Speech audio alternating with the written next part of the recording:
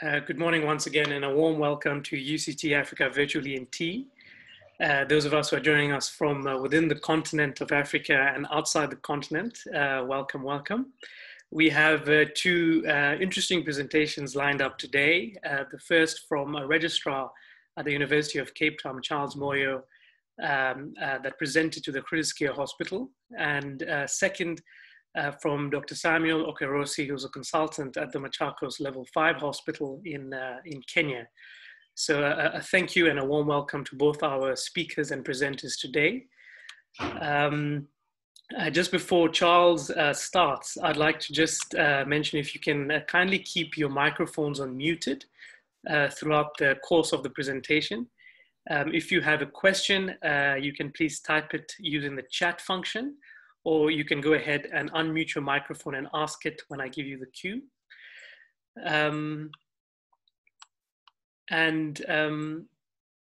Just a reminder once again, if you haven't registered, just to register on the chat function using your name, position, institution, and country.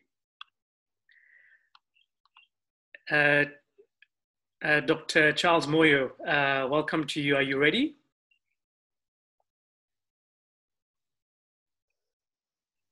Yes, Tasia, can you allow me to share my screen?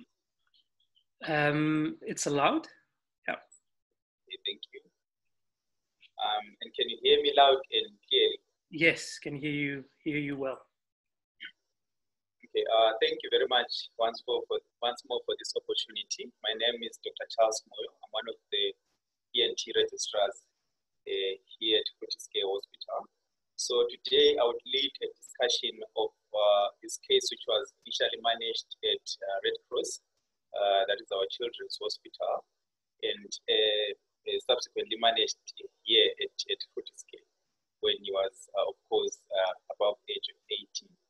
So I have nothing to disclose. I obtained consent for the use of patient's clinical data for this presentation. I have no intention for copyright infringement.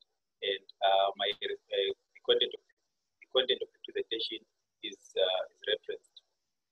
So I'll straight away go to the history. Mr. Eme is a 33-year-old male who stays in a shack, kind of at poor social circumstances from, on the social perspective. He was born in February. It's quite a long clinical history, but I will try to summarize. He was born in February 1987, and he presented at Red Cross Children's Hospital at around 5 months of age, and he was admitted for a severe form of croup. He had a laryngoscopy done during the same presentation, where they noted a supraglottic, glottic, and subglottic airway edema. He was subsequently intubated to maintain his upper airway, and later on, about a month later, he had a tracheostomy done for congenital subglottic stenosis and post-intubation fibrosis from his previous croup admission. And then in the same year, at around November, he had a laryngotracheoplasty, after which they failed to extubate him because the graft was collapsing into the airway. He had an unfortunate event and he suffered a cardiopulmonary arrest due to a blocked trachea tube and had hypoxic encephalopathy with the residual spastic cerebral palsy. And then at about 3 years later, he had another airway procedure. He had a tracheal resection in 1990 and T-tube fixation. After a month later, post-tracheal resection and T-tube fixation, the T-tube was removed because he had developed granulomas which were including his upper airway, and had a tracheostomy tube subsequently inserted. So he coped well with the tracheostomy tube for plus or minus 12 years until the age of about 15, and he was successfully decannulated at the age of 15. And of note in his history is that in 2011 he was also treated for TB mastocytosis. So his most recent presentation, that is this year in 2020, He presented to the general surgeons in February where he had a perianal abscess, and he was taken to theater for incision and drainage of that perianal abscess. And then post-operatively, he developed stridor, which required intubation to maintain his airway. Of note is that he was not vocalizing, he was only clicking, he was bedbound, and he subsequently had a DLTB by our team in February this year, and balloon dilation and a tracheostomy inserted. And however, he was lost to follow up during this COVID pandemic. And these were the findings, these pictures were the findings of the initial DLTB in February 2020. He had, the findings were that he had glottic and supraglottic edema. This was the subglottic area, which shows a stenotic segment, Cotton-Meyer, grade 3 subglottic stenosis. He also had a persistent small tracheocutaneous fistula. And in the same setting, that is when he had the tracheostomy done. As you can see here, after the balloon dilation, the airway was still compromised. So that is why he had a tracheostomy patient. And then, as I alluded previous, that he was lost to follow up. He then presented again. He came to the outpatients again. That was in July. He was then admitted. He was coughing, had a lot of secretions coming from his trachea. He was coughing, and we made a provisional diagnosis of a tracheitis with a blocked tracheostomy tube. The tracheostomy tube was replaced. We managed to get a CT scan of his neck and chest. We did a barium swallow just to make sure he was not aspirating, which was normal. And then we noted that they also stayed at a shack, and they had difficulties financially, and they had also difficulties getting transport to a healthcare facility. This is the sagittal view of a CT scan, which basically shows the stenostic segment just above the tracheostomy tube. So at this moment in time, I will open it up for discussions or any thoughts in terms of the options of management in this case. 33-year-old male patient with poor social circumstances. They presented with a blocked tracheostomy tube. In view of them staying at a shack, they don't have transport to a healthcare facility in case of an emergency. And if you look at the history again, this patient has had multiple previous airway surgeries, and with that grade 3 Cotton-Meyer subglottic stenosis. I will open up for any discussions in terms of what are the options in terms of management of this patient.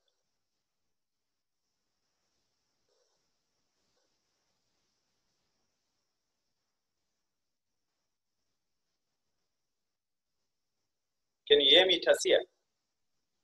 We can hear you, Charles. May perhaps could you just put your presentation on the presentation mode? I think it just fell out of it. Oh, okay. Yep. No, it's fine. Sure, great. So I don't know if there are any takers or anyone who wants to. Good morning. It's Josele here, pathologist. Charles, do you know what the nature of the granulomatous tissue was that was previously biopsied? I think it was inflammatory, if I remember correctly. I can just make sure, just before the end of the presentation, I can bring the histology up. So were there no special investigations done based on the fact that granulomatous inflammation in this country and in this setting very, very likely point towards TB? No. It was not granulomatous. It was inflammatory. Granulation tissue. Granulation tissue, yeah. Oh, granulation tissue. Yes. Okay. Charles, there's a raised hand. I'm just going to ask them to perhaps answer your question. GSH ENT, you can go on. Hello, hi, Joseph. Morning, Charles. So I think having listened to the history of the patient, I don't think we have much room to maneuver here because of the social circumstances, and also is a cerebral palsy, spastic cerebral palsy. Otherwise, we would have options like a balloon dilation, or we could do like more invasive procedures like anterior cricoid split or posterior cricoid split, or. But then because of the comorbidity of cerebral palsy, I don't think it would be a good idea to do that. So I think it would be better to keep the tracheostomy, or at least put a tissue, because at least with a tissue, I think it would be easier to manage. Yeah, that's what I think. And Charles, just looking at the CT scan that you showed a bit earlier on as well, just the length of the stenosis as well, it wasn't very long. And, you know, if you're thinking about a patient that has the kind of circumstances that you're describing, you want to limit how many interventions you're going to be doing on this person. And I would also think, well, Raphael's mentioned endoscopic measures, but what about open resections? Would that be sort of an option as well?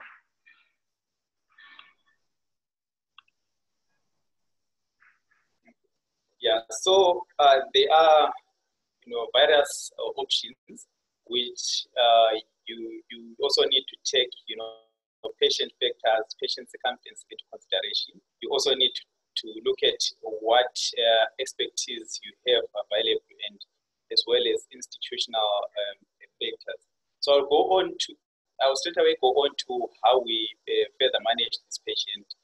So we employed a multidisciplinary team approach, which involved the ENT team, the cardiothoracic surgeon, speech and language therapists, involved the social worker because of poor social circumstances.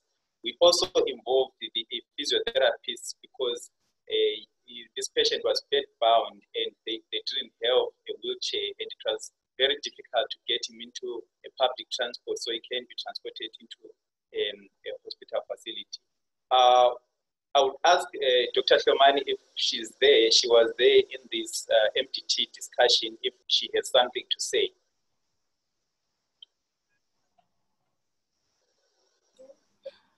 Thank you, Charles.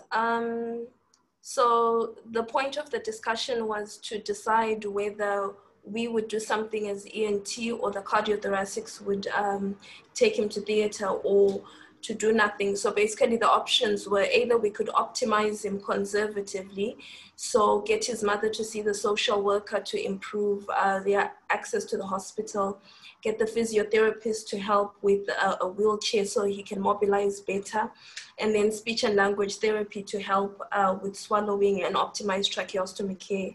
The other option was for us to take him to theater for either the T-tube insertion, or if we felt his airway wasn't safe, to go ahead and do a total laryngectomy. There was also a discussion of possibly, if we felt a total laryngectomy was too much, then to proceed with the glottic closure and airway diversion. And then the other option was for the cardiothoracics to proceed with a tracheal resection. So after all things were considered, it was felt best to give him a chance with the conservative management and see how he does. And if he failed to cope, then we would have a low threshold to proceed with the total laryngectomy. Okay, thank you, Gushe. I think Tim Penel is also logged on. I don't know if he wants to comment. Thanks very much for the opportunity. So Tim and was part of the cardiothoracic team discussing this patient. One of the things that you have to consider is if you're attempting to resect a piece of, or resect airway to establish a patent airway, then you need to be able to protect that airway as well. And so given his comorbidities and his high risk for aspiration, for me that fell out as a potential option to try and reestablish an airway for the patient in terms of a natural airway with a resection.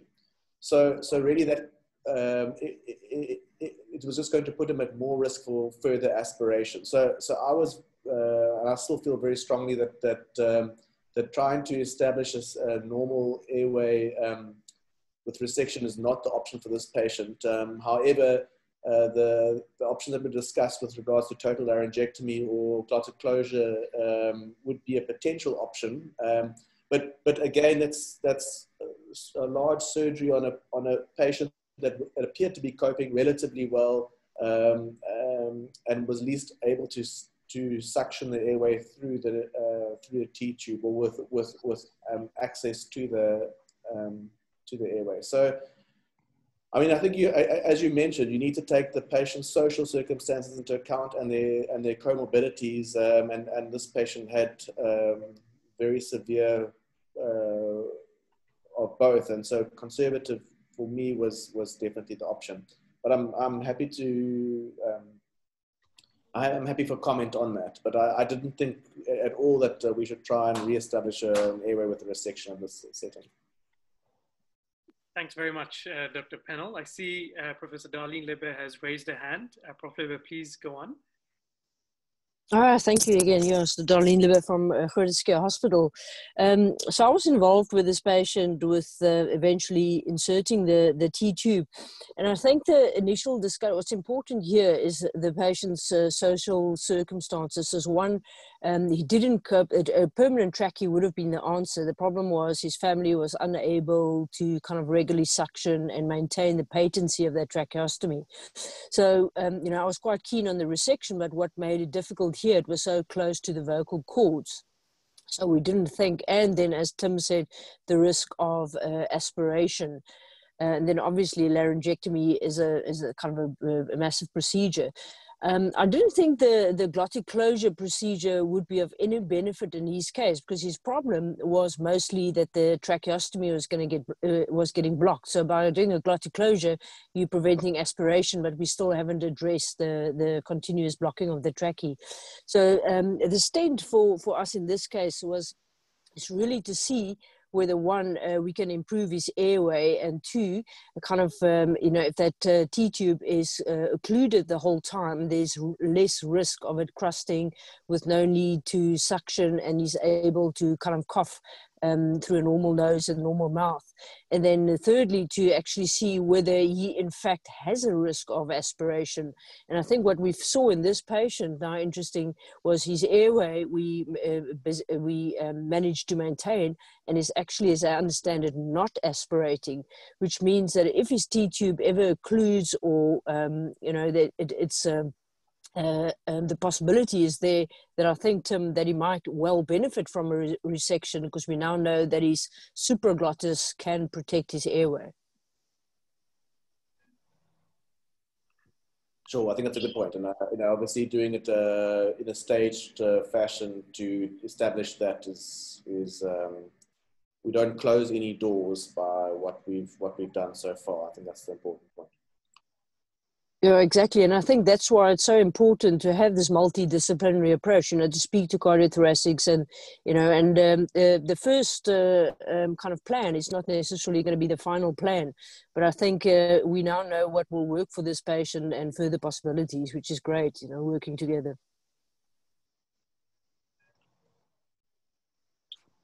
Okay. Thank you, Professor Lupa. Thank you, Tim. And then I will proceed. So, again, just to reiterate, you know, the considerations were the patient factors which played a very significant role in terms of this patient discussion.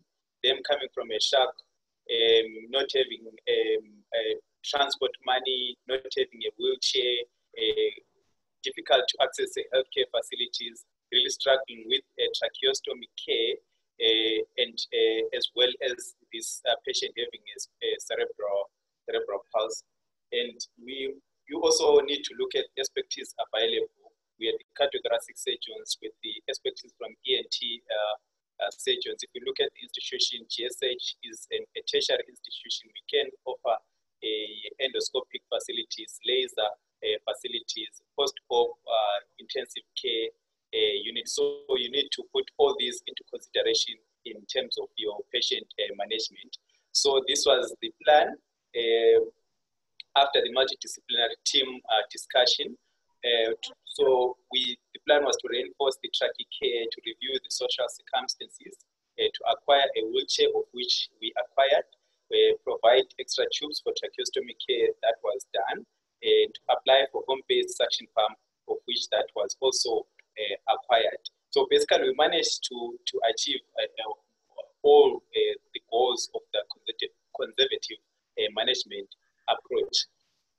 And then, however, about a few weeks later, this patient presented again. He was coughing a lot. He was admitted for a tracheitis and was put on gentamicin nebulizations. In view of COVID, we also did a COVID test for him, which was negative. And then in that current admission, we then planned a DLTB, a laser section of the stenosis and a post-tissue insertion. So I'll just play these few videos, intraoperative videos. So as you can see, if you go to the subaortic area, so initially we had a sense of a complete stenotic segment. However, when we probed with the suction tip, there was a small opening and we could visualize the armored tube below the stenotic segment. And we also had a feel of the stenotic segment. It was quite soft.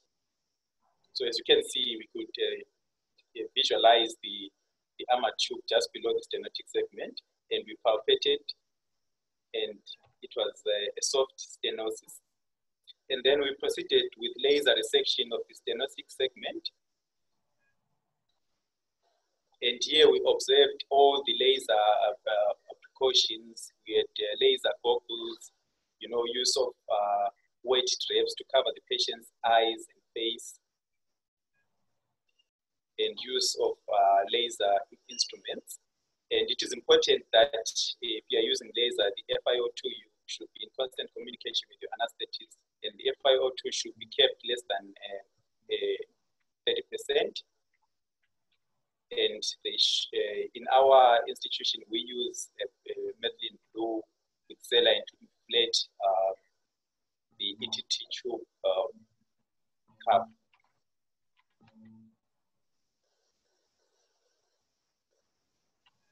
And then again, it is important that after the anesthetist lower the FiO2, you wait for a few minutes so that the high concentration, that high concentration of oxygen in your airway clears in order to prevent airway fires. Sorry about that.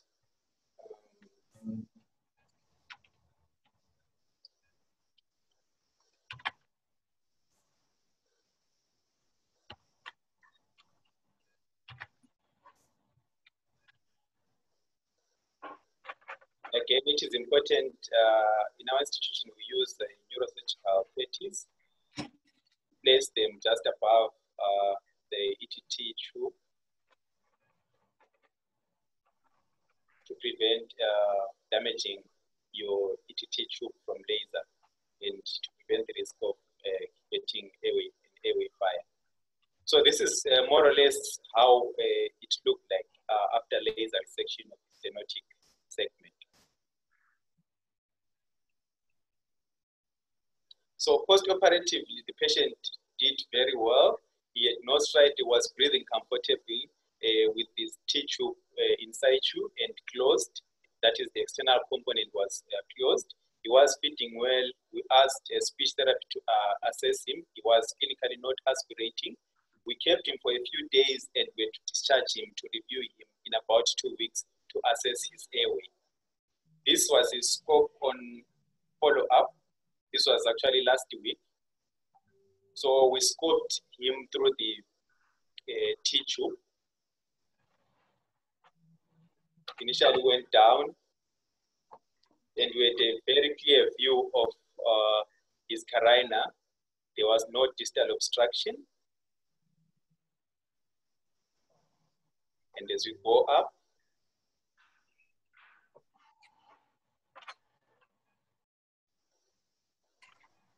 can see how he could compress the upper end of the T-tube with his glottis. Probably that's the reason why he was not aspirating with feet. But he also had a good airway proximally.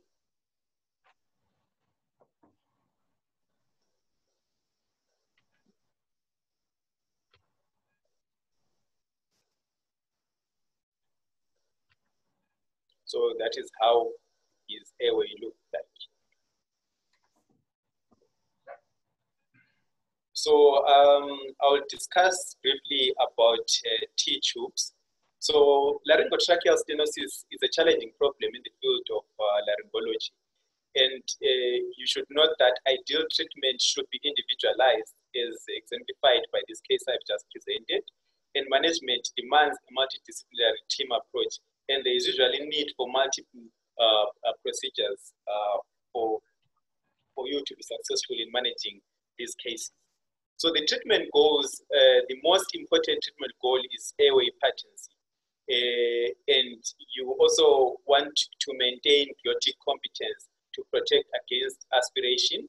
And you also want to achieve an acceptable voice quality in patients who are voicing. So again, permanent tracheostomy is one of the oldest and simplest methods in managing these pathologies. However, it comes with limitations that one, patients are unable to phonate without occluding the stoma, and there is that inherent disfigurement associated with wearing a tracheostomy tube, and inability to engage in some recreational activities like swimming. So common causes of laryngotracheal stenosis, trauma is high on the list, followed by prolonged intubation and complications of tracheostomy. And we have got other causes like congenital causes, caustic injury, granulomatous diseases, and as well as TB, which is more important in our context. So according to Scott Brown, indications for stenting in benign disease include long length stenosis, above stenosis greater than 4 centimeters. If there is failed previous repair, if the patient has got comorbidities that restrict reconstructive surgery, you also have patient preference or patient circumstances, and they can also be used for temporary use following airway surgery. These are general indications for stenting. And if you look at T-tubes, initially T-tubes were invented by William Montgomery. That was in 1962. In our institution, we use the hot type T-tubes. They are relatively safe and they are effective. They are well tolerated by patients and they are quite easy to operate, and they provide adequate symptomatic relief. I also looked at this article which was published in 2014, which was a single center retrospective analysis of about 546 cases. So they evaluated these stenosis using the Cotton-Meyer staging method, and their primary endpoint was the rate of successful extubation, and safety was their secondary endpoint. So initially, in terms of their results, they found that T-tubes were successful. T-tubes were successfully extubated in about 342 patients in 6 to 24 months following intubation. And then the initial extubation success rate was 62.3%. And however, about 192 patients required reintubation because of laryngeal stenosis post-extubation. And then the success rate at second attempt was about 59.9%, with an overall success rate of 83.3%. And their complications were hemoptysis in about 8 patients, post-operative infection in 6 patients, wound dehiscence in 3 patients, laryngeal obstruction in 18 patients, 12 of their patients aspirated, and post-op tracheoesophageal fistula in 2 patients. So in this series, they demonstrated the safety and effectiveness of T-tube for grade 1 and 2 Cotton-Meyer stenosis with stenotic segment less than 6 centimeters. And for those being more than 6 centimeters, and where tracheal end-to-end anastomosis is not appropriate, they recommended a long-term placement of T-tubes. So if you look at the T-tube features compared to other types of stents, they've got smooth inner and outer walls, which basically maintains the expectorate function of the respiratory mucosa. Their surfaces are highly polished, which makes it less likely for mucus retention or mucus to stick on the surfaces. And they've got an internal branch and an external branch. The external branch acts as a support, which reduces the incidence of stent migration. And they come in different models with varying diameters, which make them suitable for patients with different tracheal diameters. And the external branch can be opened in cases of proximal obstruction, and they are generally simple and safe to place and remove. Well, if you look at the contraindications of T-tube placement, because you need to put your patient into a direct bronchoscopy, and to put your patient into general anesthesia, you find that it's contraindicated in patients with restrained head and neck movements, that is patients with head and neck malformation, neck fixation, patients with restrained mouth opening, for example, patients with maxillofacial trauma, burns, oral deformities, patients with trismus, and generally patients who are unfit for general anesthesia. So in terms of your airway assessment, you should start with an adequate history and physical examination, because your T-tube specifications will be determined by your pre- and intra-op findings. You want to determine the extent and severity of your stenosis. You want to determine the distance of your stenosis from the glottis and the carina, and obtain a CT scan of the neck and thorax. And you need to weigh risk and benefit, especially in patients with documented history of aspiration. And you also need to make sure that your upper end of the tube should be below the vocal cords. And then the T-tube diameter should be smaller than the airway, otherwise you run a risk of pressure compression on the airway and increased risk of granulation tissue hyperplasia and a blockage of your T-tube. And again, your T-tube should not be too small, because you run the risk of easy obstruction from crusting. And then if you look at the complications of T-tubes, they can be either early complications or late. Early complications, they can be upper airways obstruction. You need to vigilantly monitor your airway post-operatively. They get excess mucus secretions, irritating cough, and bleeding from the stoma side. A late complication, by far the most common complication, is granulation tissue hyperplasia, which is common in the upper end of your T-tube due to the T-tube being displaced when the patient phonates or when they swallow, or when your T-tube is too close to the vocal cords causing irritation. You run the risk of granulation tissue hyperplasia. And your T-tube can also well be blocked by thick secretion, so it is important to counsel your patient that the external component of the T-tube should always be closed to prevent dry air going in and causing dry sputum, and you can as well get secondary infections. And in terms of follow-up, extubation timing is determined by the patient's circumstances. You want to review the patient's condition post-operatively. If they have an adequate cough, are they trained to expectorate their sputum, and you want to do serial endoscopic examination just to make sure you plan accordingly. So patients should be reassessed patients on prolonged with prolonged T-tubes should be reassessed every 9 to 12 months for either extubation or replacement of the T-tubes.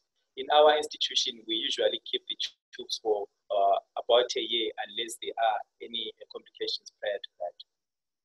And then extubation of T-tubes is easy.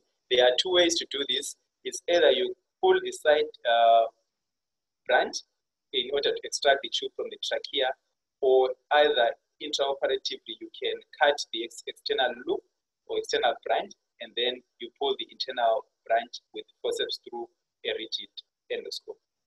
Thank you. Thank you for once more for the opportunity to present. Over to you, Tasia. Thank you very, very much, Charles. That was an excellent presentation with really a multidisciplinary example of how to manage a patient. Thank you very, very much. Any comments or questions I'd invite now before we move on to our second case?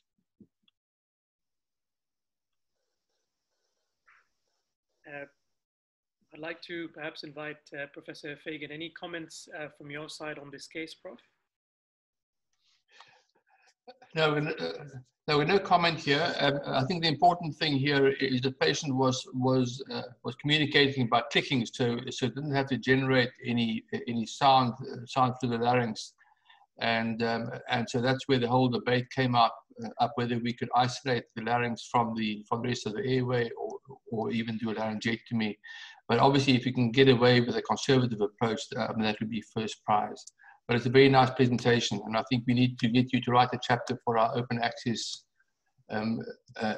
textbook on how to insert and how to remove T-tubes, Charles. Thank you, Prof. Appreciate it. Thanks very much, Prof. I had a question for Professor Hill, and I think, Prof. Hill, you had alluded to this during the presentation in biopsying part of the mucosa of the stenosis. It might not be relevant in this case who had a childhood history of croup, but when you're thinking about granulomatous diseases, sarcoid, and those kind of differentials, is this something that you would advocate, and how often do you see this in your practice?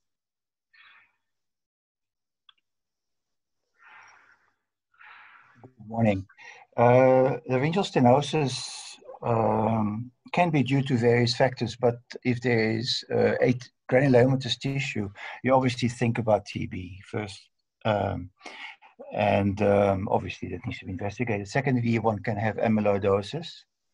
That usually is not seen in young kids, but in older patients, one needs to think about the possibility of idiopathic amyloid deposition, which we see in the larynx, or associated with a systemic hematological disease like myeloma, or even extended local chronic inflammation that can also be associated with amyloid deposition. So the thing is that obviously amyloid deposition is quite difficult to remove, and one needs just to manage on an ad hoc basis, I think.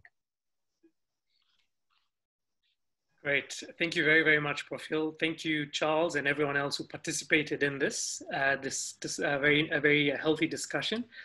I'd like to now move on to our second case from Dr. Samuel Okerosi. Dr. Samuel Okerosi is a consultant who practices at Machakos Level 5 Hospital in Kenya, who has kindly agreed to present an interesting case that presented to his facility there. Dr. Okerosi, please, over to you.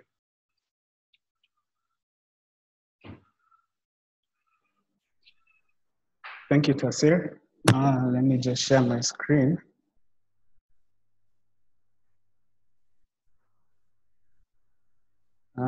Is everyone able to see that? Yeah, yes, we can see it. You may need to just put it in presentation view. All right.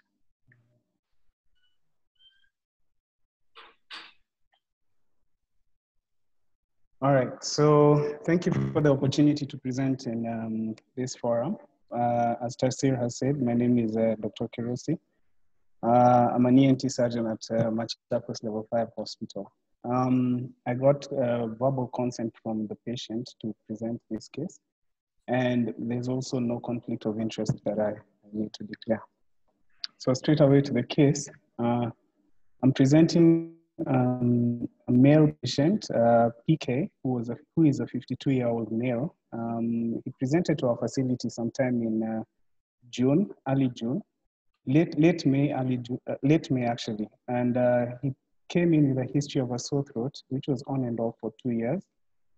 He had self-medicated with analgesics, but he said the sore throats were just not going away. And eventually he reported that there was associated otalgia bilaterally, though there was no hearing loss.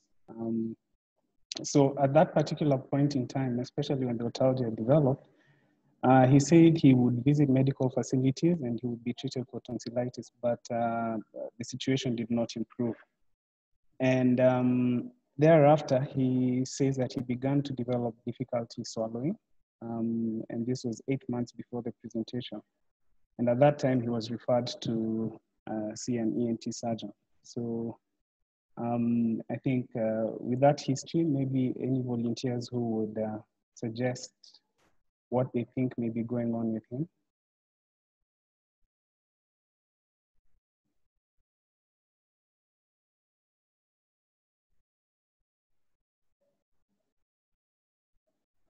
All right.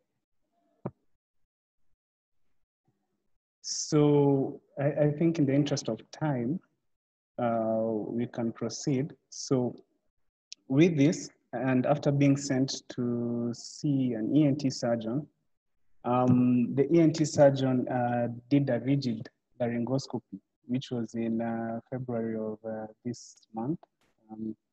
February of this year. And the report was that he saw a postcricoid fungating mass. And with that, the patient was scheduled to do a CT scan of the neck and also a direct laryngoscopy and biopsy. So as the issue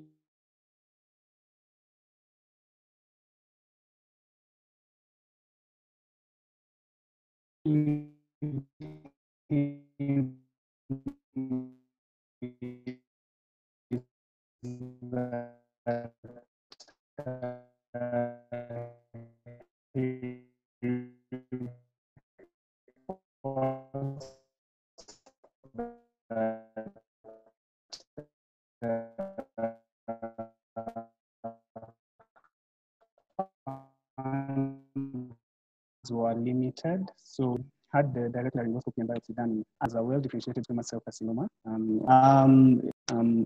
It's no history of alcohol intake. The smoking was about 4 cigarettes for about 4 years. It was not as a very significant history of prolonged smoking, which it would become to about 16/20 per year, if you were to calculate. So when he presented to us on examination, this is in late May, we saw he's a middle-aged male. He was of a good general condition. And his neck, the laryngeal framework was not widened, but there was loss of laryngeal crepitus. And there was a palpable left level 3 node, which was 3 by 3 centimeters. The other examination was essentially unremarkable. We didn't do a laryngoscopy. And that's simply because we did not have the rigid laryngoscopes and also the restrictions with the coronavirus as well. His performance status was also good. I staged him as an ECOG stage of 1. Now, these are some of the images from, that we managed to get from him. This was his laryngoscopy. From this, we can see on the topmost, on the left, you can see that there's actually a postcricoid mass actually extending towards the right piriform sinus, the medial wall, slightly where the arytenoid is. You can also see a bit of pooling of saliva at that region. When he presented to us, his dysphagia was grade 3. And then we can also see that the larynx seems to be opened well, but there's pooling posteriorly. Now, this was in February, which was a whole 4 months before he presented to us. And the delay of presentation was purely because of funds. We also had a CT scan from him, which was also done in February. It was not in the best condition, the CT scan, and the few images that we were able to see would just show us that maybe there's just a bit of a postcricoid fullness, but there appeared to be a plane between it and the prevertebral tissues. So with that, well, we decided to admit him, in our minds, we thought that we'll decide on table. We went in with the mind that we'll do a hypopharyngeectomy and decide whether it would be a total or a partial, or a circumferential or a partial pharyngectomy. Now, on assessment, preoperatively, we noted that he had a postcricoid tumor extending bilaterally to both piriform fossa. And there was also, the tumor was also on the medial and lateral wall of the piriform, and also at the piriform apex. The posterior pharyngeal wall was not involved. So we staged him as a T3 and 2A MO tumor. And we made the decision that we'll do a total laryngopharyngectomy on him based on the extent of the tumor and the involvement of the postcricoid and the piriform apexes bilaterally. And with that, we also said that we'll reconstruct him using a pectoralis major myocutaneous flap. So these are the surface markings pre-op. This is the site of the pectoralis major harvest. This is the incision that we had planned to make. It's like a bilateral boomerang incision with an area of where the tracheostoma would be.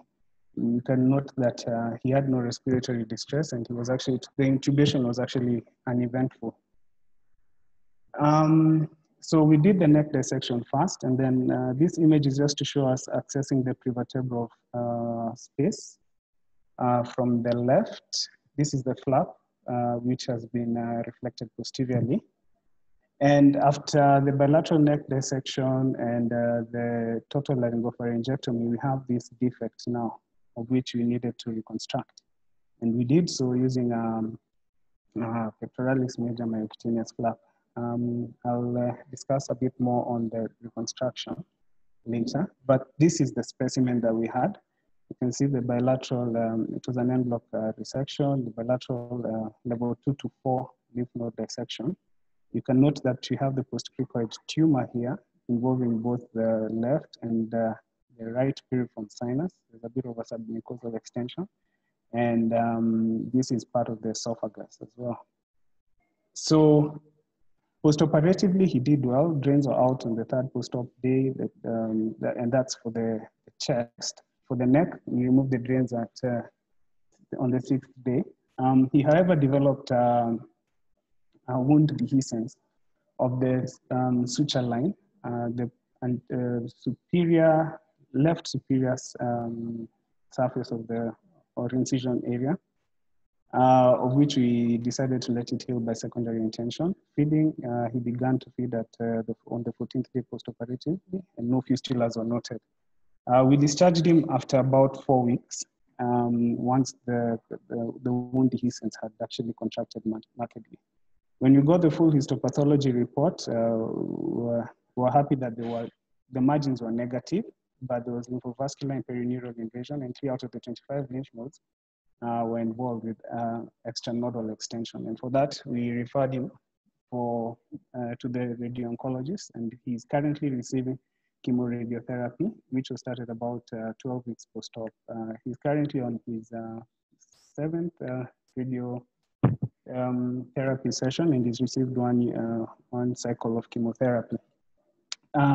This is a photo that was taken on review about two days ago. We can see that the skin incision has healed together with the harvest site.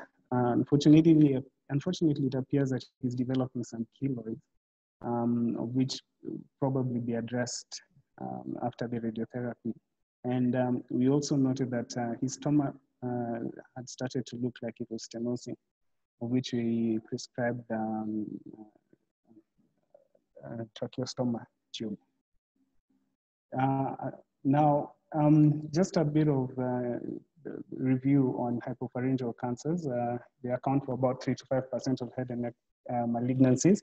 In Kenya, the data that I got was that there was a review by a dissertation of one of our colleagues in the ENT department in 2006 of patients presenting to Kenyatta Hospital, head and neck patients, and it ranked, or it appeared that it was accounting for 5.7% of the head and neck cases in KNH at that time, though the sample was small, about 170 patients. It's mostly affects adult males in the 7th decade of life, but for females, most of the tumors they get is a post-cricoid tumor and usually associated with the Plummer-Vinson syndrome. The risk factors, I mean, the smoking and alcohol are the biggest risk factors. In fact, they say alcohol is more of a risk factor for hypopharyngeal cancers than in the larynx. But they also suspect HPV to be one of the other risk factors. It's been found in about 10% of hypopharyngeal cancer specimens. The other risk factors are occupational exposure to coal dust, steel dust, iron compounds. Others also say that the diet low in fruits and vegetables is a risk factor. Laryngopharyngeal reflux has been suspected as a possible risk factor, especially for post-cricoid tumors. And, but the main ones are smoking and alcohol. Now, it's usually diagnosed late, and this is due to the presentation itself. We see that for our patient, he had these sore throats for 2 years, which he managed conservatively. And it's only until he started developing dysphagia that he started taking it a bit seriously. Now, the other characteristic of hypopharyngeal cancers is that they have this submucosal spread, and hence they require wide resection margins. Usually they say the spread is worse inferiorly. So usually the inferior margin, one would like to have at least a 3 centimeter macroscopic resection margin. It also affects swallowing. It affects speech as well, because the anterior relation of the hypopharynx is the larynx. So certain literature report that hypopharyngeal cancers are actually one of the worst prognostically head and neck cancers, and they encourage that, or the reason why they say that it's one of the worst is due to the late presentation. So you typically find patients presenting in stage 3 or 4 disease. Now, just a bit of the review on the anatomy. This is a posterior view. You can see that the hypopharynx has been cut midline and opened up. So you can see the subsets. This is the postcricoid region. This is the piriform sinuses. This is the left. This is the right piriform sinus. And the other part that we're not seeing is the posterior pharyngeal wall, which is the other subsite. In terms of staging, we use the TNM staging. And I think what's relevant for us is for our patient, we staged him as T3 because on endoscopy or on the direct laryngoscopy preoperatively, we thought the tumor was more than 4 centimeters. And well, we didn't assess the movement of the larynx, but to the hoarseness, we suspected that probably one of the laryngeal, one of the cords was immobile. There could have been a fixed cord. Now, when it comes to management options for hypopharyngeal cancers, it could either, it depends on the stage. There's stage 1, stage 2, which is early disease, stage 3, 4, late disease. Early disease is usually single modality, could be radiotherapy, could be surgical, but late disease is usually a combination. Now, for the surgical options, you could have the transoral or open. Transoral is usually for early disease, the T1, T2 tumors with no nodal extension, where you you could use either a transoral laser micro resection of the tumor or transoral robotic surgery. But in our setup, we honestly do not have that. So that was not well, even the tumor stage did not make this an option. For open, you have to always think of what you'll do with the larynx because you'll do your pharyngectomy, can be a partial pharyngectomy, and this is usually if the tumor, if you can actually get pharyngeal mucosa which you can use to close, and that is as long as you can have a strip of pharyngeal mucosa, it would be partial, and this would typically be for tumors which affect the piriform sinus, either the medial or lateral wall, or even the posterior pharyngeal wall, as long as it's not extending anteriorly. And then circumferential pharyngectomy is usually for quite extensive tumors, where if you assess the resection margin, you will not be able to get the wide resection margin. You typically go with a total pharyngectomy or a circumferential pharyngectomy. For the laryngectomy, it could be partial, could be total, but in our patients, the indication for the total laryngectomy was that it was involving the postcricoid region. So the risk with it involving the cricoid cartilage in terms of even getting tumor margins was there. So we had to do a total laryngectomy. The other indication for total laryngectomy is if the piriform apex is also involved.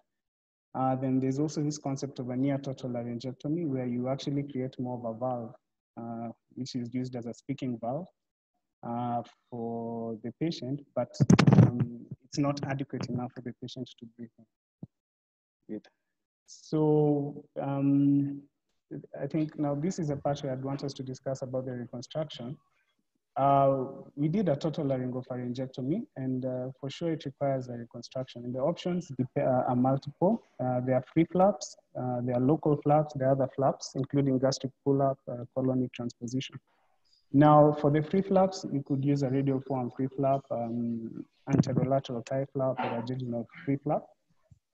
And for the local flaps, some of the flaps are supraclavicular, submental, or pectoralis major myocutaneous flap. But it's worth noting that there are a lot of factors that go to deciding reconstructive options. And one of them is the surgical ability. It would be nice if one has access to microvascular speciality as well. But in our setup, we are 2 ENT surgeons and 1 part-time head and neck surgeon who works pro bono. And we have 2 plastic surgeons in training. So maybe when they come back, the repertoire of reconstruction will increase, maybe be able to do free flaps. But for the moment, what we're able to do is the pectoralis major myocutaneous flap. And I think this is a very good flap in the sense that one, it's relatively straightforward to raise. It's within, well, the wider field of the operation. So it takes a shorter time to raise. Where the pedicle is found, it's actually the pedicle is the pectoral branch of the thoracoacromial artery. And it's found between the lower aspect of the pectoralis major fascia and the pectoralis minor muscle. So it's easy to locate and easy to raise. I think for the technical aspect of how to raise it, that you can see the bulla pectoralis major muscle harvest and utility. It's well described there, so I didn't want to take too much time describing it. But the advantages is it's within limit, it's very robust, and knowledge of use of this flap. This flap can be used both for the hypopharynx and multiple other areas for reconstruction in the head and neck. Now, just specifically on hypopharyngeal reconstruction using a pectoralis major myocutaneous flap, and this is mostly for the circumferential defects. Initially, it was tubularized, and this was back in 1970. The flap was discovered in 1979, and within the same year, it was used to actually attempt to close a hypopharyngeal defect. But what was noted was that the flap is bulky, and it's difficult to manipulate, and some of the surgeons were worried about how that would also affect like the blood supply. So it was theorized to have a high pharyngocutaneous fistula rate. So a few years later, an author by the name of Fabian used a different technique rather than tubularizing it. Once you have the circumferential defect, he would place a skin graft, a split thickness skin graft on the posterior pharyngeal wall, and then suture the muscle flap, the major muscle flap, to the prevertebral fascia. But he described this in about 2 patients, but more of patients who had strictures of the pharynx post radiotherapy.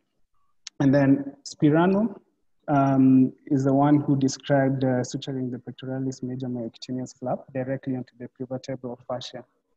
And this was, it actually helped, especially because with the bulky flap, just laying it over the prevertebral fascia creates a bigger space, a bigger, how do I call it, pharyngeal, a bigger neopharynx. And that's the technique that we used to close the pharynx. So the first thing is after the resection, you can see that this is the oropharynx and the stump of the esophagus. The posterior aspects were sutured to the prevertebral fascia, and then this pectoralis major flap now was brought in and sutured laterally on the prevertebral fascia. And then now we flipped it over to suture it over the oropharyngeal mucosa, the anterior part, and the anterior part of the esophagus, and the rest of the flap now was sutured to the other surface of the prevertebral fascia. Now, when I was reviewing the literature, I saw that Pisa et al. Had actually done a review of literature of the use of the pectoralis major flap in hypopharyngeal reconstructions together with the pre-flaps, the radial, the anterolateral, and the jejunal. And in terms of, I think what's important here is in terms of the flap failure, you can see that the pectoralis major flap had the least failure rate. However, in terms of pharyngocutaneous fistula and stenosis, it was higher, but with a caveat that if this is the flap that you can use, then use it. And their conclusion was that the head and neck surgeon should be able to have an armament of flaps to be able to use. So these are the other options, and the pec major is still a flap that can be used as well. And also, just to note that this was both for subtotal and circumferential hypopharyngeal defect. So in conclusion, I'd say that the setting determines the reconstructive option, and the pectoralis major myocutaneous flap sutured on the prevertebral fascia had good results in our patient. And these are my references. Thank you.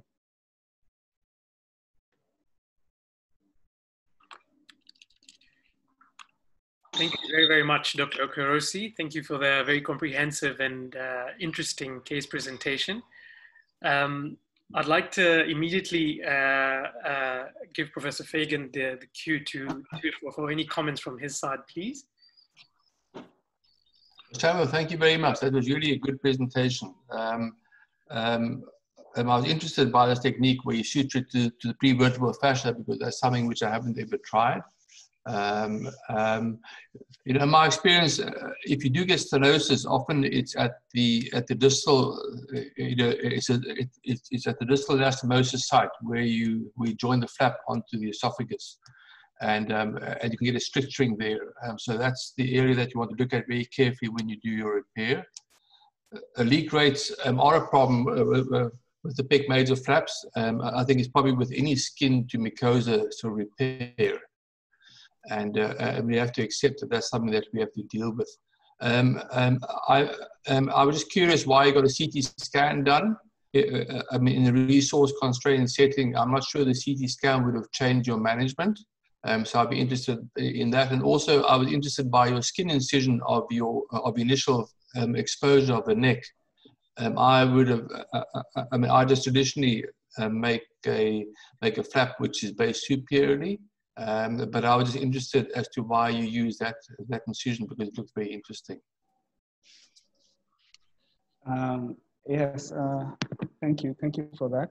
True enough, the inferior anastomotic site is what gets the stricture mostly, and some have actually described that they would interdigitate the flap to the esophagus, though that's not what we did. And in terms of the incision, I don't know if you can still see my screen, or let me just share it briefly. In terms of the incision,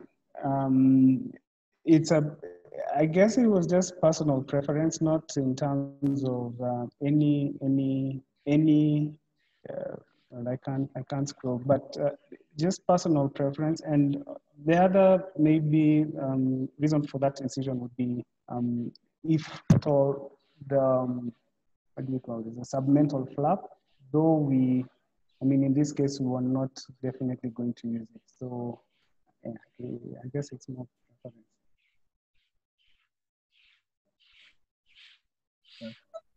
Hello. Thank you, Dr. Kirusi, for that presentation.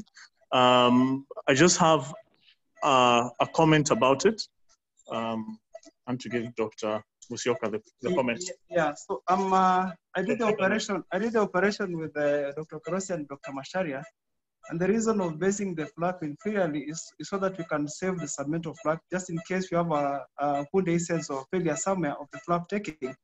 Then you have that option of using a submental flap. That's why we base it inferiorly.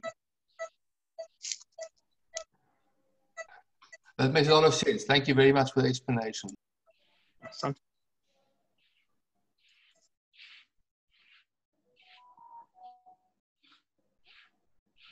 Thanks very much. Sam, did you want to show us something on the slide? No, just the incision itself, which we can see now. Okay, great. Yeah. I know when you mentioned that there are resource constrictions at Machakos, you mentioned that there are just 2 ENT surgeons and 1 pro bono surgeon.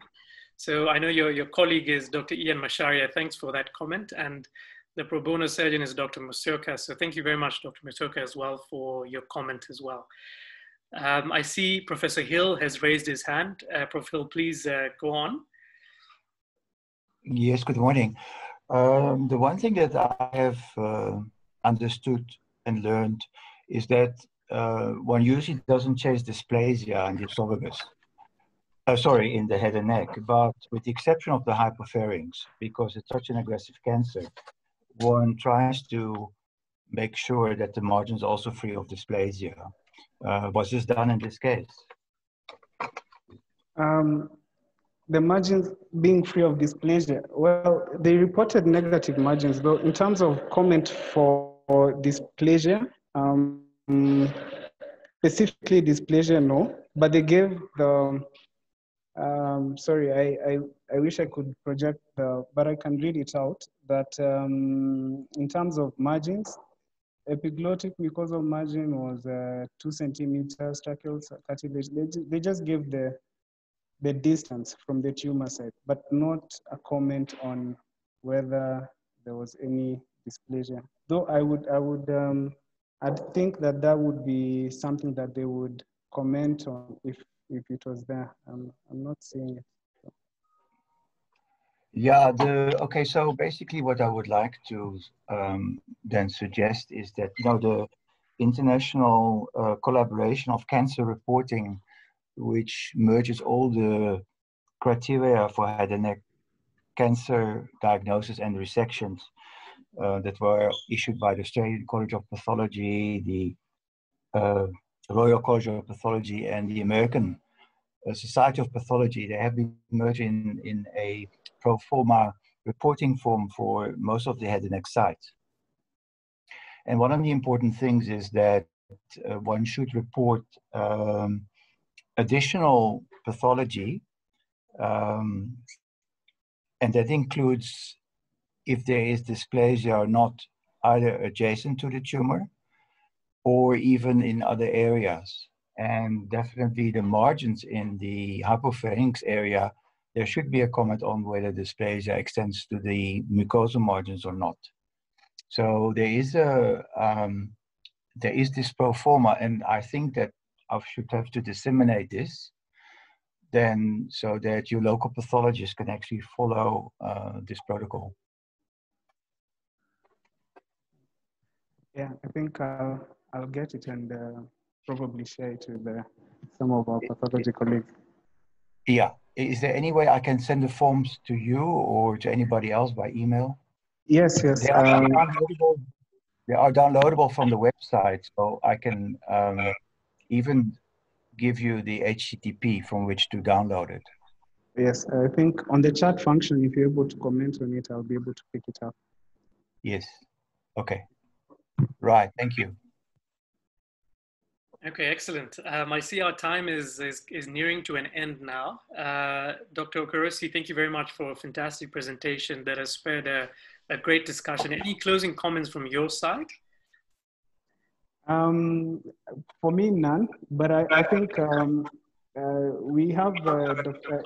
Musyoka as well, who's logged in through probably, he's on the other side of this wall. That's our theater. Maybe he can give some closing remarks. Yeah. All right. Thank you, Dr. Okerosi. It was for an excellent presentation. Well, I think we just need to popularize hypopharyngeal surgery in this part of the world, because I've realized it's not a common surgery that is routinely done, and that we need to offer our patient that option. So it's a technique and that all the head and neck surgeons and ENT should embrace. Thank you. Okay, thank you very much, Dr. Musyoka, for that comment. And thank you once again to both our speakers for participating in today's multinational discussion. I'm going to end the session now. I'd like to invite you now for next week's presentations on Wednesdays and Friday. As you may have seen today, if you're joining us and you have interesting cases from your institution, please feel free to reach out to one of us, and we can put you in and I'll slot you in for one of these days so that we can hear and learn from your institution as well. But thank you once again to our presenters and for everyone who has participated in the discussion, and for everyone that has joined us as an attendee. Take care and have a lovely weekend ahead.